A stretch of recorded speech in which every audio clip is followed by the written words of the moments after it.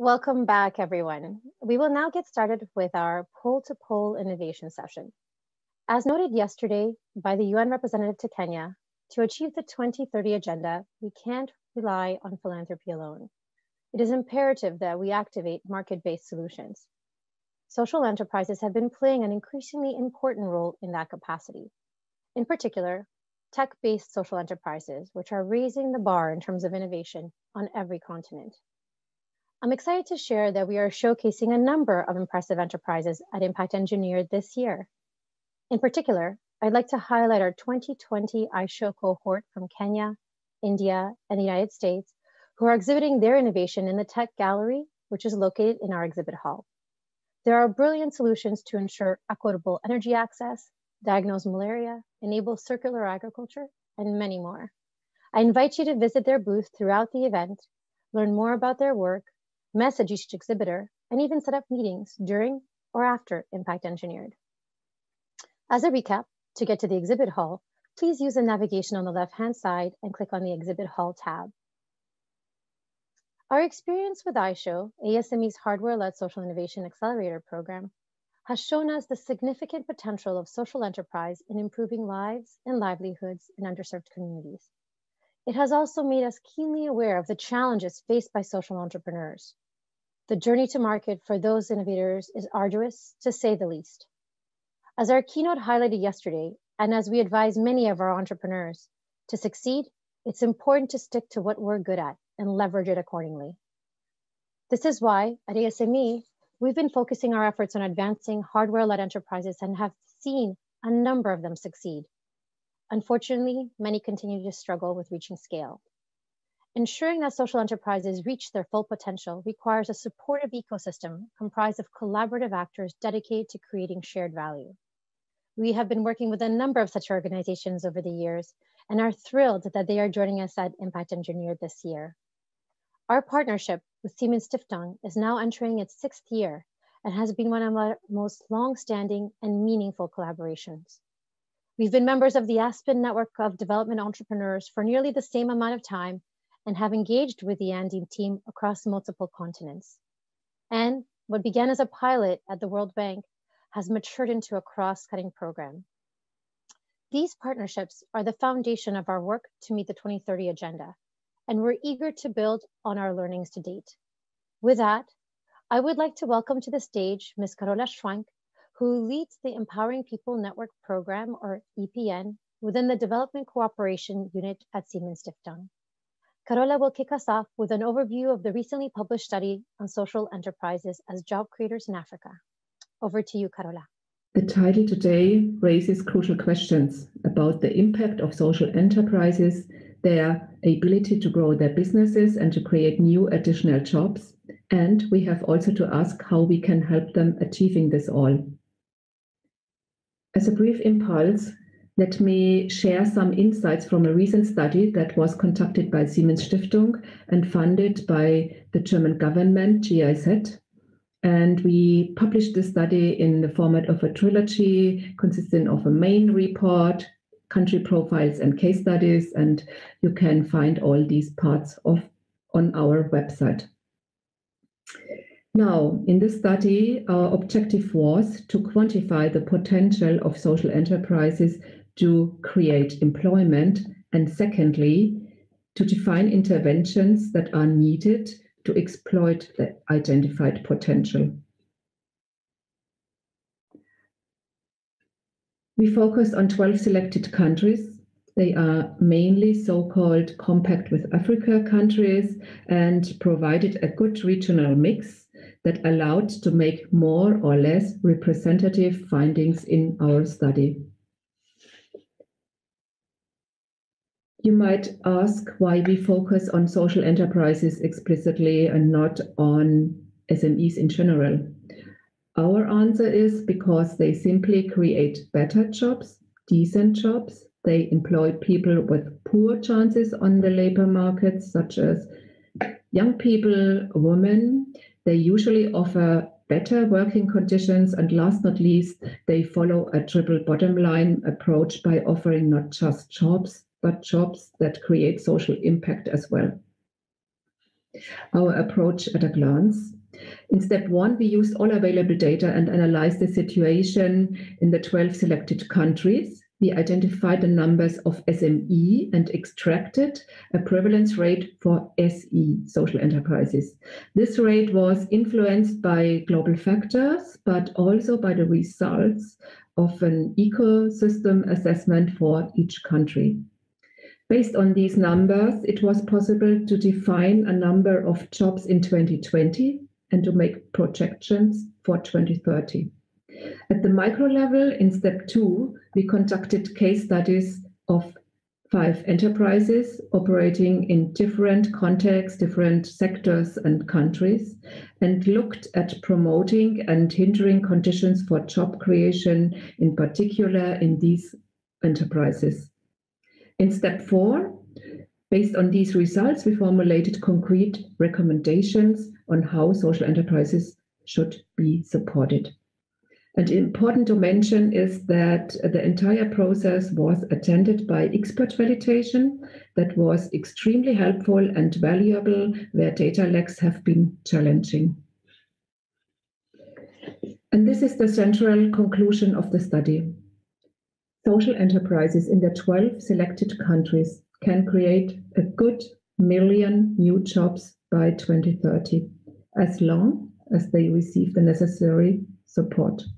The number of direct jobs can then rise from 4.43 to 5.46 million.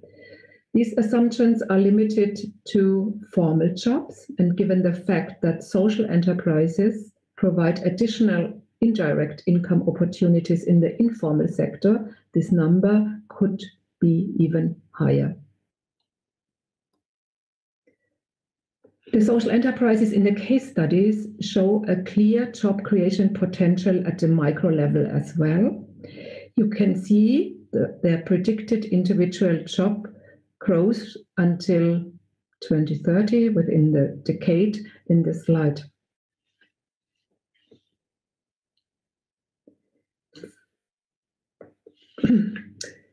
Using all these findings and results from the micro studies, a complex growth model has been developed that considers not only the different time horizons, but also the different development stages of the social enterprises. The model refers to specific preconditions for positive business development and, in the end, provided a good framework for the formulation of the recommendations. Important to note that we distinguished between interventions that promote enterprise growth in general and measures that target on job creation and job growth in particular.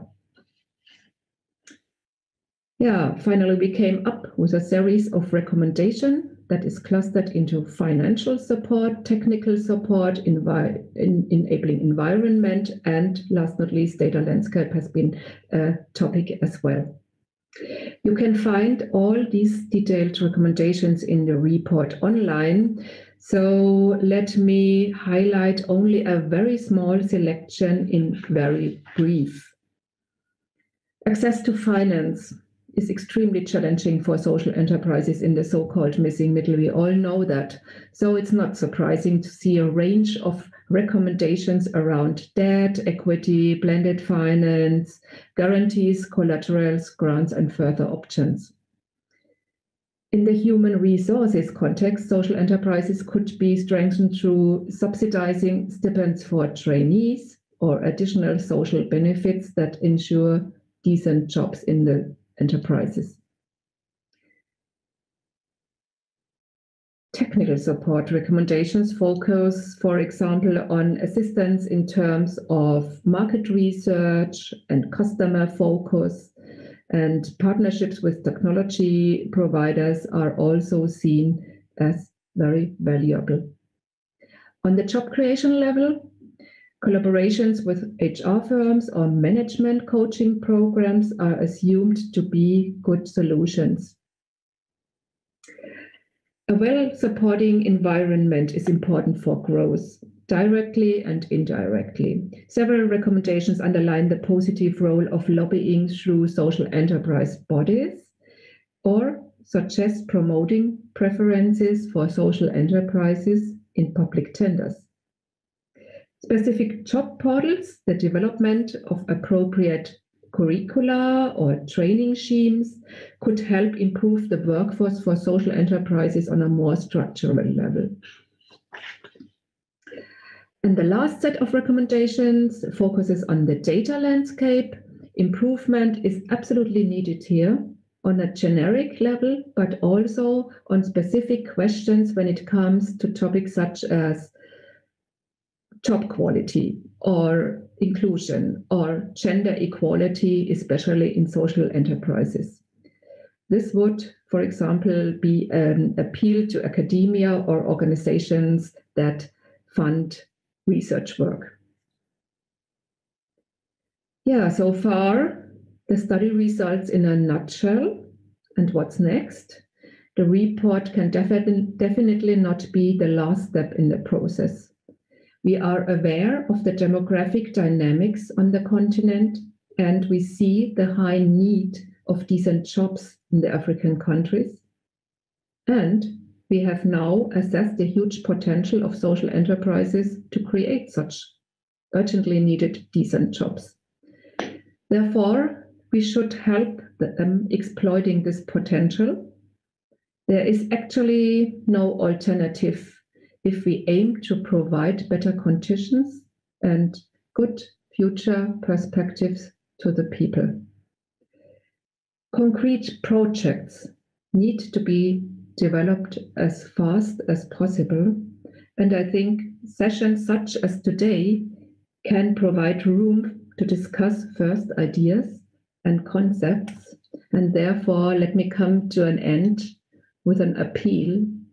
Let's join forces and help social enterprises create more and better jobs. Thank you very much, Carola, for the great introduction into the study and into our panel. My name is Leonhard Niemer. I'm the founder of Studio Niemer, and we are very excited that we have been editing partner of the study. And I'm even more excited that we have a great panel today where, as Carola, as you said, we have to discuss all the recommendations, discuss the findings, and define a way forward. For this, I would like to introduce and welcome my speakers and our panelists for today. Elaine Tinsley. Elaine, you're a private sector specialist at the World Bank Group. Warm welcome, great to have you with us today. Then, hi Elaine. Then we have Richenda van Leuven. Richenda, you're the Executive Director at ENDI, the Aspen Network of Development Entrepreneurs.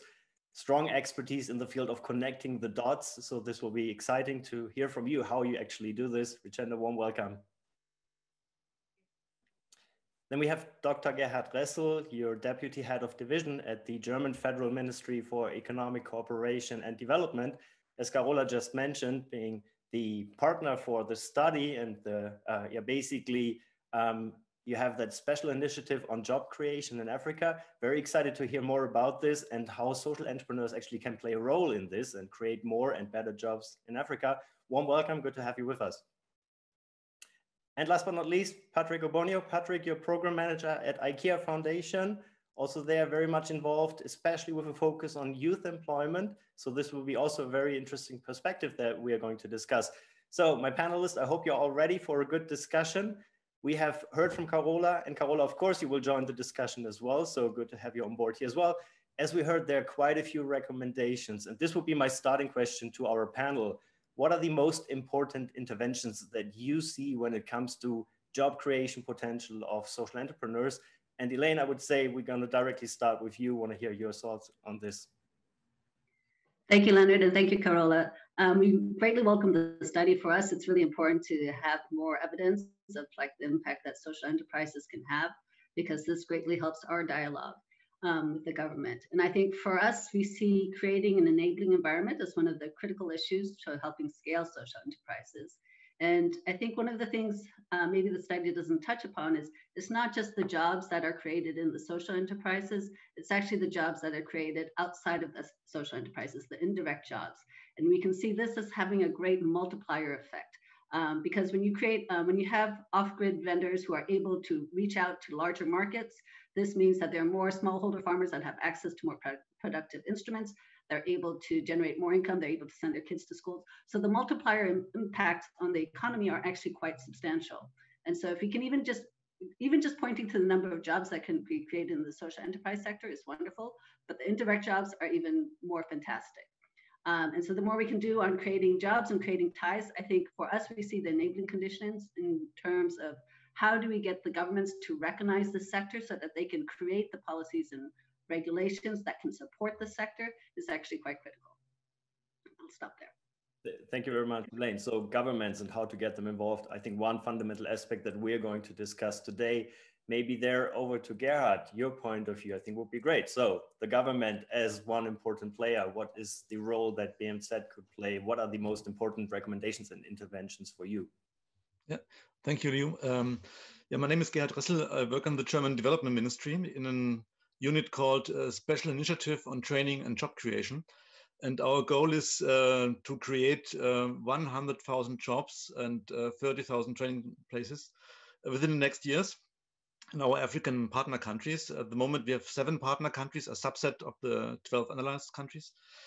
And I think what we add to the traditional instruments of the development ministry is that we want to deal with companies as directly as possible. We want to help them overcome investment obstacles. And we want to develop projects together with them. We have 3 fields of action. One is focused on European investors in Africa. One is focused on clusters and industrial zones and parks in Africa. And one is focused on small and medium enterprises in Africa. I think most social enterprises the study is focusing on small and medium enterprises. And we have some examples where we dealt with medium enterprises directly, but it's difficult to get in touch with small enterprises. And this would be one of the most important next steps for us all, I think, to get in touch with them. Usually we need some kind of intermediaries or similar fora to get in touch with them. So thank you. Thank you, Gerd. I would pick up the intermediaries. Richenda, over to you. I think that's a good keyword. What is the role that intermediaries play in this process, and yeah, what can they actually contribute? Thank you very much. And just to explain that, as Andy is a network of intermediaries that are providing a range of business and financial support to help the small and growing businesses, SGBs as we call them, not only have access to capital, but really to be able to grow to their maximum potential. One of the things in the report did talk about financing, and certainly that remains an issue. The IFC, the International Finance Corporation, has estimated that there's still an annual financing gap of around $136 billion a year for African SMEs. So, you know, there's still work to do on that front. But I would also say that we need to go deeper than that and actually look at the overall ecosystem. And we've been working for the last several years with the support of the German government now as well on a global accelerator learning initiative, looking at what's happening in the ecosystem in terms of acceleration support for small and growing businesses. And while it's very encouraging to see that acceleration helps, and indeed actually putting a small business through 2 acceleration programs can create additionality, so 2 can be better than 1, we still see that there are some significant gaps. And one of them in particular I want to just focus on is that there is a gender gap in acceleration that actually gets widened often through acceleration programs, meaning that a women-led business will come out of acceleration further behind than a male-led business. And we've also seen that women-led enterprises, while they can get access to debt, often do not get the access to equity that they need to grow the businesses. So in order for the SGBs to fulfill their best potential, the social enterprises to be the maximum job creators, they also need to have that equitable access. And certainly we're focusing on the gender component as well as other aspects there. Thank you very much, Richard. Very, very important point, very specific point also when it comes to that gender gap in finance. Financing in general, we all know this has been a massive problem. You mentioned how big the gap actually is, and we're always talking about the missing middle. Patrick, over to you. How do you perceive this funding gap? And maybe there directly a follow-up question. Do you think we need to have more specific funding, let's say focusing on job creation in particular, on closing the gender gap, on creating youth employment, so that funding itself by quantity is a gap, but that it needs to be more tailored? Thank you so much. So at the Care Foundation, of course, we are working to create a better future for many children and young people. And we believe that the key to a better future is actually ensuring that the families have a stability, financial stability, and a healthy planet. We see, therefore, social entrepreneurship as a great pathway and opportunity where change makers can actually develop innovative solutions to help tackle these complex challenges.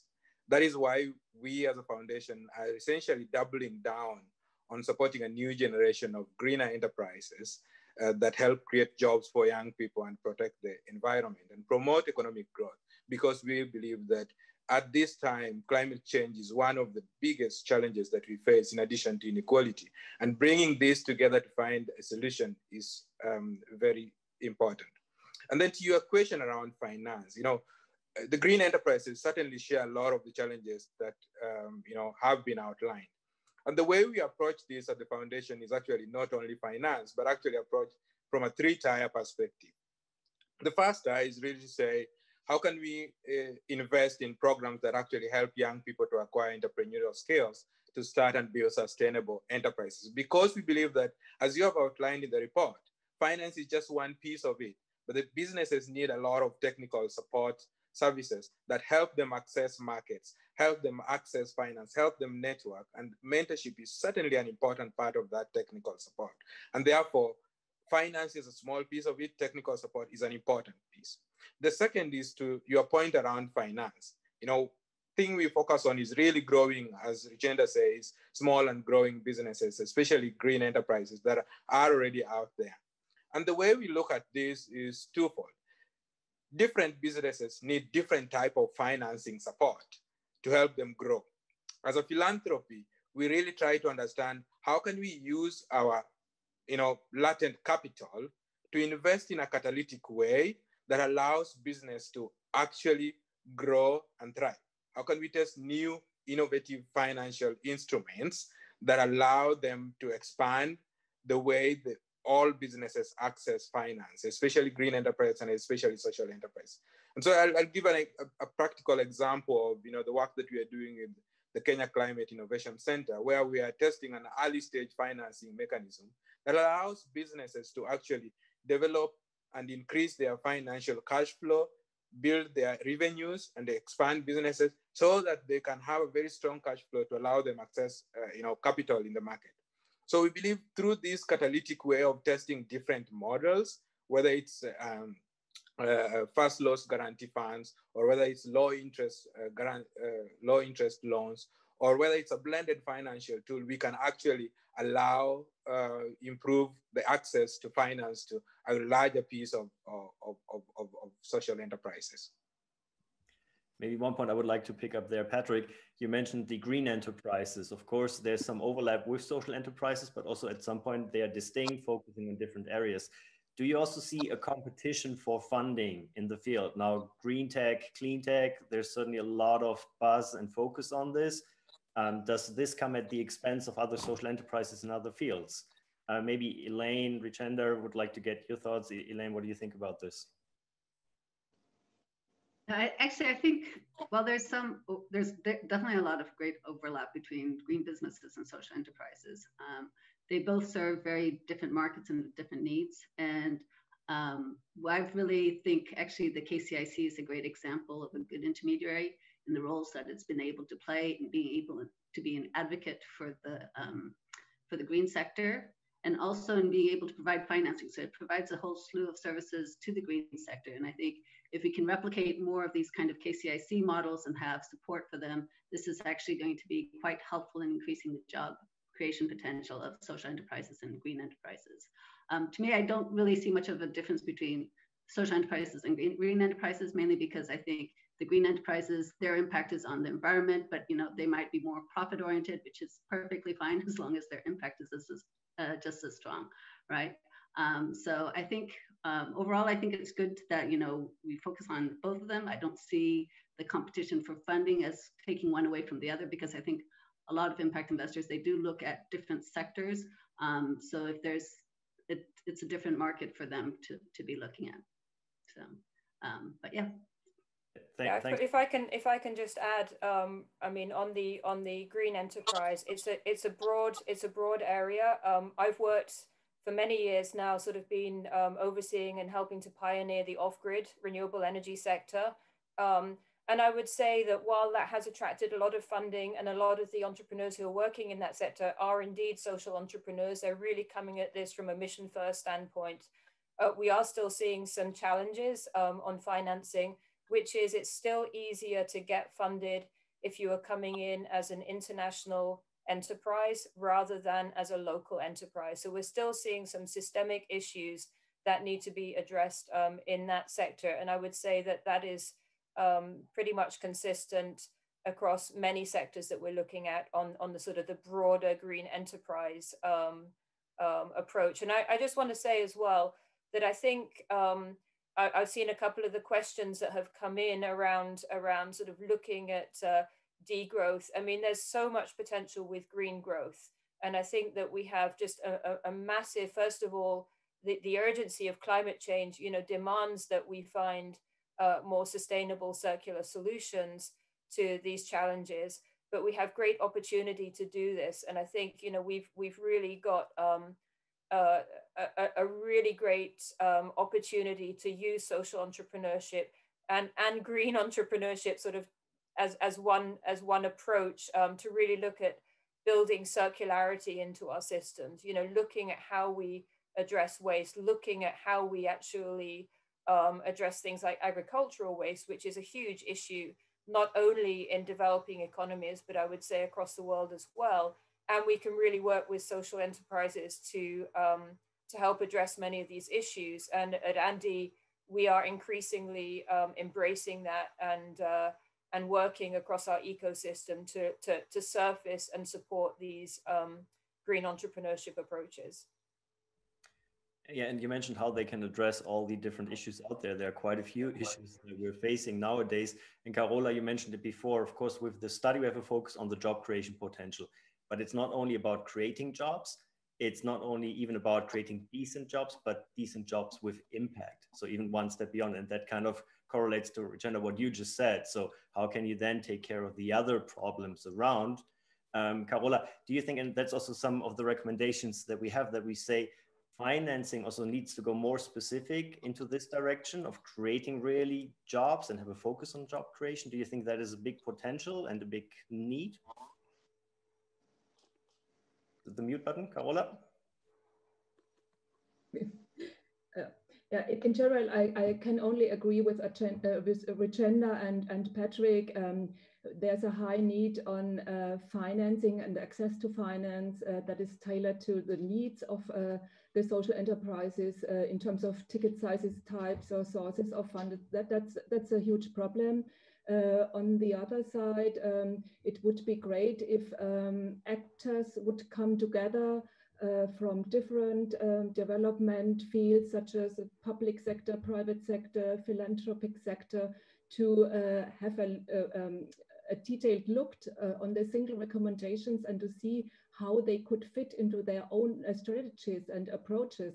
But the same process would definitely be necessary in terms of technical support and supportive environments, and that is actually the answer to your question, because we have a range of recommendations that focus on decent jobs and the quality of jobs in the social enterprises, and how the social entrepreneurs could be supported to provide such jobs. And there is a huge demand in terms of leadership coaching, or on financing, things such as stipends or support curricula development. So I think it's not only funding itself, but it's also funding levers that can help enterprises to create more and decent job.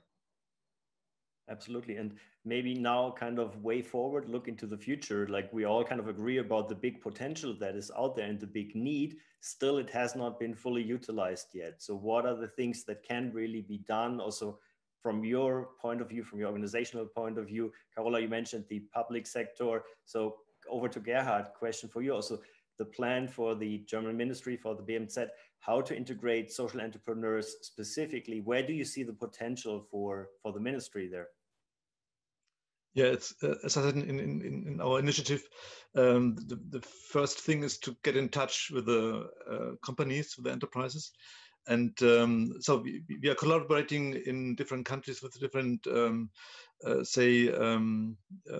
agencies that support small and medium enterprises, but they don't focus on social enterprises directly. So it would be a great step forward if we could identify some actors that work more closely with these social enterprises, and then ask them what are their individual investment obstacles, because of course we know it statistically, but we to support them we have to know it also individually to help them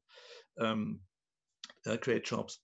And I would hope that some of you could support us and share your knowledge, and that we can establish a kind of forum, hopefully afterwards.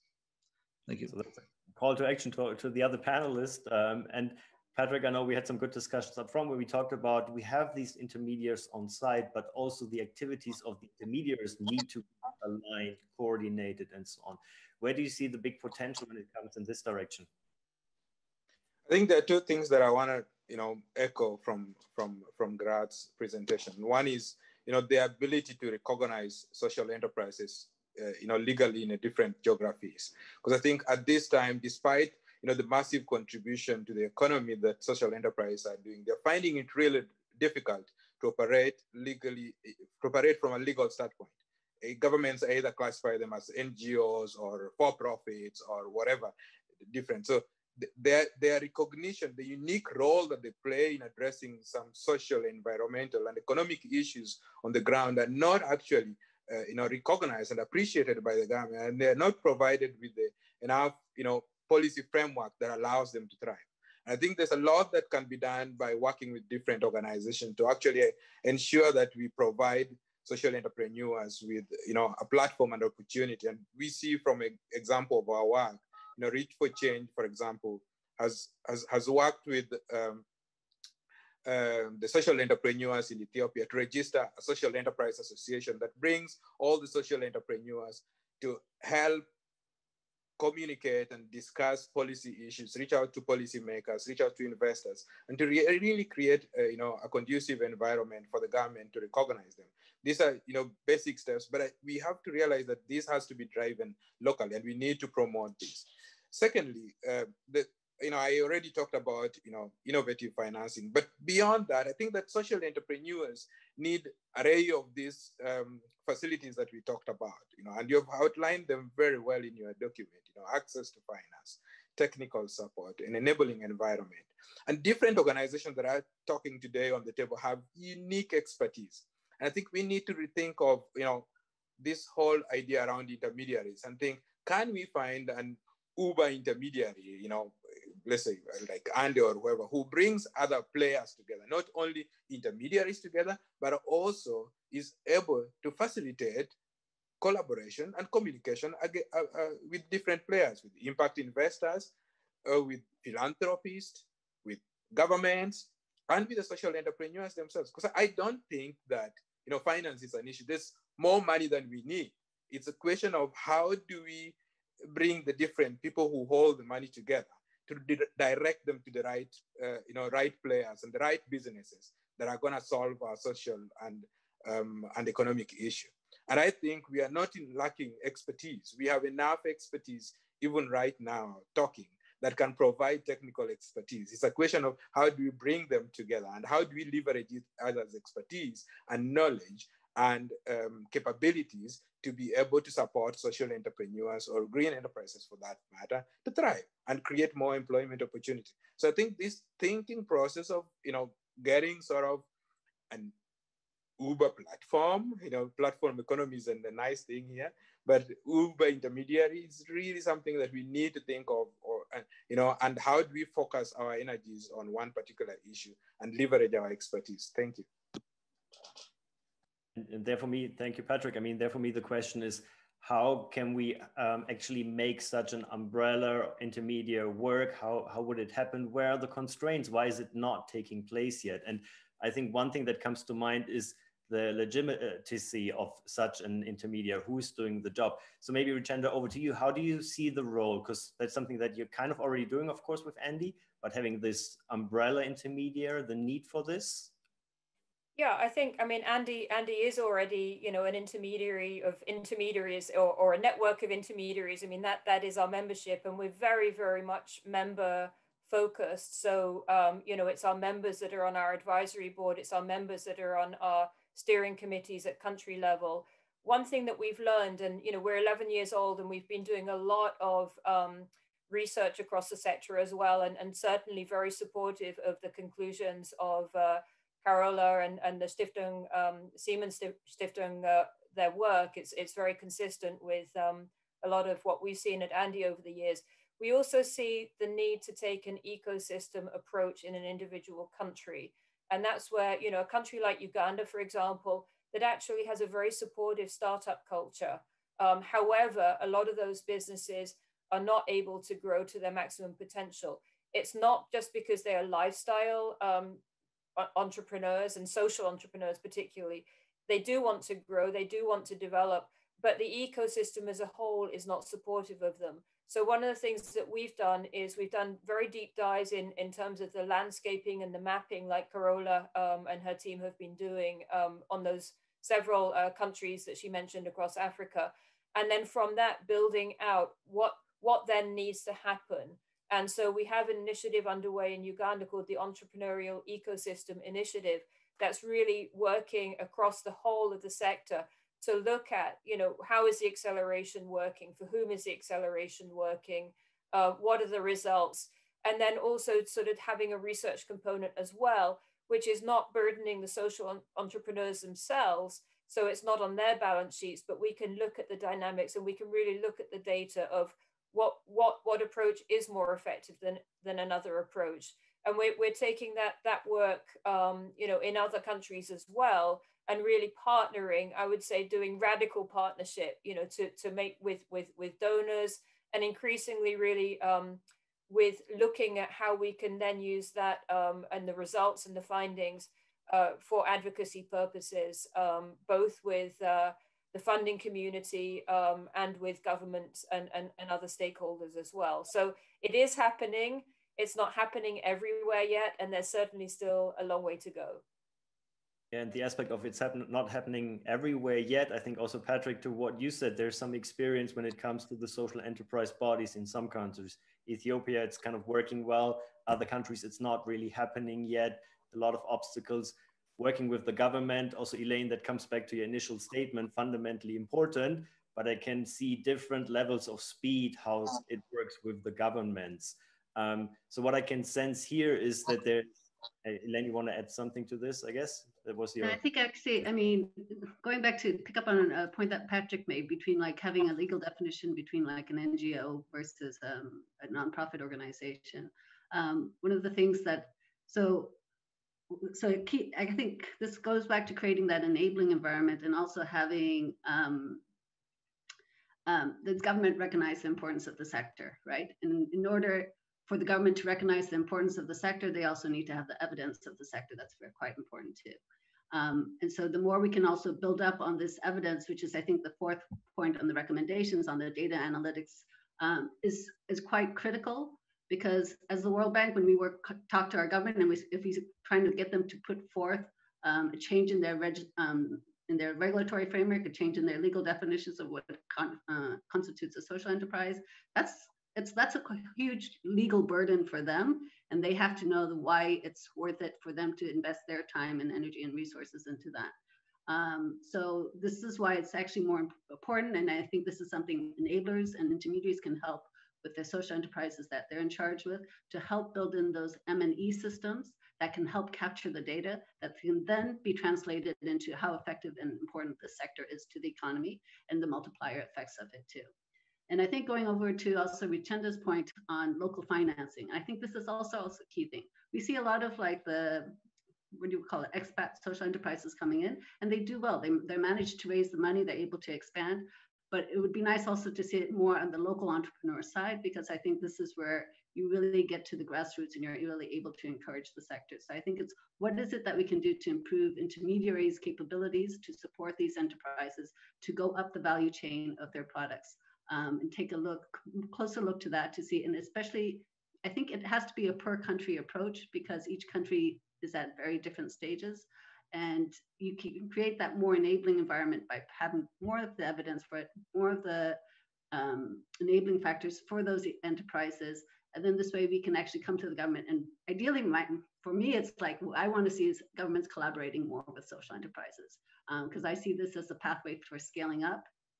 And it's a critical pathway, because then you can really reduce a lot of the burdens, any place where the government is actually in the way of these enterprises from growing, or also where these governments have policies that stop them. So you want something that's more fluid, and so that governments recognize that these social enterprises, actually they're natural development partners and actually can have a great impact on both social and economic factors. And one thing that it shows, Elaine, I mean, when you mentioned the necessity of having good quality data to give governments the justification to get involved, we're a little bit in a hand and egg dilemma as well, because data is scarce, good quality data is scarce. So we need to have more investments in this direction. We need to get academia involved in order to get government involved and so on. I think what made it very clear, and I think this was really great, that also the panel showed here, how the different topics are connected and interconnected with each other. And that is fundamental. You cannot just focus on one part of the interventions, but they go hand in hand. I think this was kind of the perfect example how data and government involvement might be very connected and linked. We're coming to an end of our session, and I think this was a short deep dive into a big topic. I think we covered quite well the diversity of the different topics. I think one thing that I really sense is the need for the intermediaries and more collaboration and cooperation in the field. So there's a clear call to action to proceed with these kind of activities in order to address these different fields. And I think there's a lot more need to discuss this further and build on this. And with this, I would say thank you very much to all of you. It has been a great pleasure. As I said, a short session, but let's keep continuing the conversation. And yeah, I wish you all good luck with the Impact Engineered Conference, and have fun with the next session. So thanks everybody. Thanks Richenda. Thanks Elaine. Thanks Carola. Thanks Patrick. And thanks Garrett.